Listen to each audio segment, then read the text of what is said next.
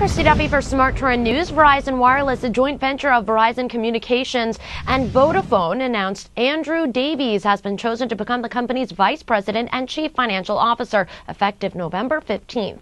Verizon Wireless is the largest U.S. wireless provider in terms of customers and revenue, which totaled $62 billion in 2009. Davies will replace John Townsend, who has been named regional CFO of Europe for Vodafone Group, which goes into effect November 15th.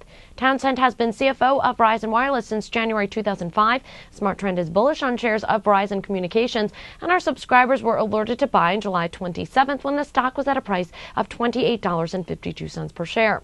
The stock has risen near 7% since that alert was issued. I'm Christy Duffy for Smart Trend News. For more news and market analysis, make sure to subscribe to our YouTube channel, Trade the Trend. Also visit our website, tradethetrend.com, for more headlines.